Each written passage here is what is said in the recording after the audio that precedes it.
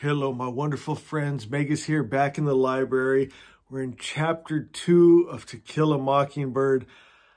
I can't wipe the smile off my face. I am beyond happy that this book has come into my life. Just 2 chapters in. I love this kind of writing. I love this kind of banter. I love our narrator, Scout. It's just, oh, this story so far is so fun. So she starts school in a week and she's so excited. She, during the winter months, would be up in her treehouse and spying the schoolyard with her telescope that Jem, her brother, had given her. And she learned their games and followed Jem's red jacket through the circle of Blind Man's Bluff, secretly sharing their misfortunes and minor victories. She longed to join them. And this was cute. This is the kind of banter that I love here. She says, Jem agreed to take me to school the first day, a job usually done by one's parents, but Atticus had said Jem would be delighted to show me where my room was. I think some money changed hands in that transition because she heard an unfamiliar rattle of coins in Jem's pocket on the way to school. This Atticus cracks me up. This family relationship is so funny. So now she's in her first grade, and the teacher is getting frustrated because she can already read. She can already not just print, but write well. And so the teacher is telling her, you need to tell your father to stop teaching you, that I'm your teacher now. And she's kind of frustrated because she can write in the first grade and they don't do that till the 3rd grade. And I had such a flashback. So I taught my son 1st grade. I was going to homeschool him. I wasn't crazy about the school system, but he picked it up like that. He could read so quick. Kindergarten, he was reading at like a 5th grade level. It advanced so far. So when I did finally put him in school in 2nd grade, I put him in a nice private school. The teacher was blown away. She's all, who was his teacher? Because he could read so well. I mean, just at like in a way advanced level. And I got to pat myself on the back and say, yeah, that was me. You know, and so the teacher is just blown away by how much she can read. She shares the story how she was actually born reading, right? And the teacher's not buying it. She keeps having these run-ins. Scout and the teacher, they're not mixing here.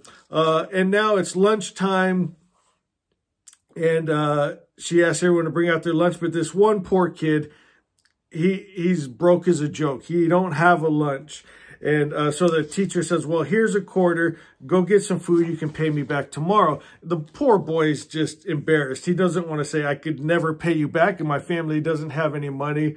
And so now the teacher's getting frustrated with him. And now if everyone turns to Scout to stick up for him and explain to her how things work, because she's the smarter one of the bunch there. And so listen to how cute this is. Impatience crept into Miss Caroline's voice. Here, Walter, come get it. Walter shook his head again. When Walter shook his head a 3rd time, someone whispered, go ahead and tell her, Scout. I turned around and saw most of the town people and the entire bus delegation looking at me. Miss Caroline and I had conferred twice already, and they were looking at me in the innocent assurance that familiarity breeds understanding. The way she talks, I mean, she's 6 years old. She talks like she's 40. It just cracks me up. I rose graciously on Walter's behalf. Miss Caroline, what is it, Jean Louise? Miss Caroline, he's a Cunningham. And I sat back down. Like that explained it all. What? I thought I had made things sufficiently clear. It was clear enough to the rest of us. Walter Cunningham was sitting there, lying his head off. He didn't forget his lunch. He didn't have any. He had none today, nor would he have any tomorrow or the next day. He had probably never seen 3 quarters together at the same time in his life. I tried again. Walter was one of the Cunninghams. Miss Caroline. I beg your pardon, Jean Louise? That's okay, ma'am. You'll get to know all the country folks after a while. The Cunninghams never took anything they can't pay back. No church baskets, no script stamps. They never took anything off anybody. They get along on what they have. They don't have much, but they get along on it. So this is just the way she talks. It absolutely cracks me. Is that hilarious? Is that kind of funny banter, you know? And so now she's explaining why she has this knowledge of the Cunninghams. Walter's father was one of Atticus's clients. I love how she calls her dad Atticus instead of dad. And so Walter's father said, I'll never be able to pay you. And, of course, Atticus's big heart, we're getting to know, says, that's the least of your worries, Walter. Don't worry about it. And so then Jem was asking Atticus, you know, will he ever pay you? And he says, he will, but not with money. You watch. And so he said, we watched. One morning, Jem and I found a load of stovewood in the backyard. Later, a sack of hickory nuts appeared on the back steps. With Christmas came a crate.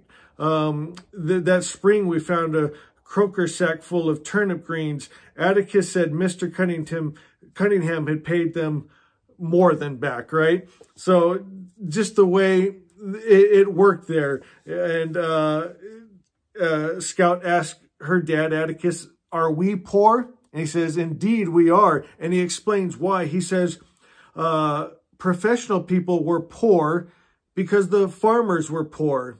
As Macomb County was farm country, nickels and dimes were hard to come by for doctors, dentists, and lawyers. And doesn't that make sense, right? If there's no money to be had, right, they're paying them like we joke about these days with chickens and things. And this was really going on back then. So, I mean, it's kind of like the whole community had to succeed. This poor girl, her and the teacher are just not hitting it off. It was beyond my ability to explain things. And so she finally just says, Miss Caroline, you're shaming him, you know, and he can't pay you back. He ain't got no money. And so it says, Miss Caroline stood stock still and then grabbed me by the collar, hauled me back to her desk. Jean Louise, I've had about enough of you this morning, she said. You're starting off on the wrong foot in every way, my dear. Hold out your hand. And so she holds out her hand, doesn't know what's going on yet. I thought she was going to... I love this girl. Oh, my God. I thought she was going to spit in it, which was the only reason anybody in Macomb held out his hand. It was a time-honored method of sealing oral contracts. Wondering what bargain we had made, I turned to the class for an answer, but the class looked back at me in puzzlement. Miss Caroline picked up her ruler, gave me half a dozen quick pats, and then told me to stand in the corner. A storm of laughter broke loose when it finally occurred to the class that Miss Caroline had whipped me. That was not their idea of a whipping in this town, right? A whipping then was like taken out to the woodshed and beat half to death. And so here this Miss Caroline's like, pat, pat, pat, pat, you know, and when the class realized what was going on, they just were in stitches. Now, the teacher next door, Miss Blount, hears all the ruckus. She's like an old school, you know, teacher that really knows how to give a beating. And she walks in and it's like, she's threatening them. Shut up, I'll burn you alive, you know, and just threatening. And it scolds Miss Caroline. Hey, my class is trying to listen and stuff. And oh my gosh, I hated school because I grew up back in those days. Those teachers would beat you. I remember in 3rd grade, and it was the teacher, Dr. Doyle, that taught me how to read. So I'm grateful for that. And I mean, I still enjoy reading to this day. And he really was a great teacher of reading. He owned a bookstore in our town that we lived. But my God, was he mean. I mean, I remember him looking at us children like, we were such a nuisance to him. We could do nothing to please him. And his punishments, like he'd grab you by the arm, your little feet would be dangling, and he would smack you, and your feet would like actually fly up in the air, and then he'd time it and hit you again. It's like a swing set or something, you know. I remember him making me sit in a trash can as a punishment, my arms and legs sticking straight up, you know. And it was, I mean, it was torturous. Like I got PTSD or whatever they call it from just elementary school. Oh my God. I mean, teachers would bite you and just, I mean, mean. And so I just got a kick out of this, even though I don't like that. I don't think teachers should hit. I don't think anyone should hit. I like that positive reinforcement, you know, or a better way to do it than violence. But I think we've come a long way in our school. That would not stand today. Oh my gosh. So, oh, Scout's writing. It brings tears to my eyes of joy because it's so funny, so beautiful. She says, 6 years old, mind you, my sojourn, I can't even speak as well as her. My sojourn in the corner was a short one, saved by the bell. Miss Caroline watched the class file out for lunch as I was the last to leave. I saw her sink down in her chair, bury her head in her arms. Had her conduct been more friendly toward me, I would have felt sorry for her. She was a pretty little thing. Oh, I love this book. Guys, I'm so happy that you guys chose this one to read for our next book at book club. Oh, did you love it? The banter, the writing, this girl using words that I can't pronounce. Loving it. All right, guys, we'll see you for chapter 3.